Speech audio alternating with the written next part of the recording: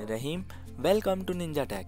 In this video we will learn how to remove a file from a directory or folder. So now we are in root directory.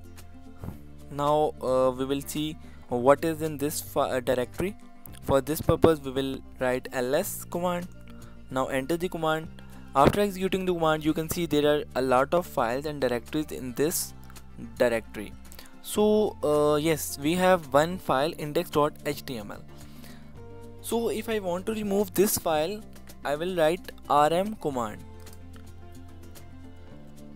The syntax of this command is rm and then enter the name of the file which you want to delete.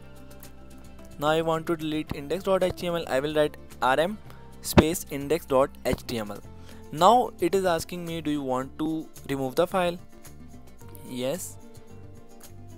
Now the file is removed. Let's check again. So for this, let's again enter ls command. Now you can see the file index.html is removed or deleted. I hope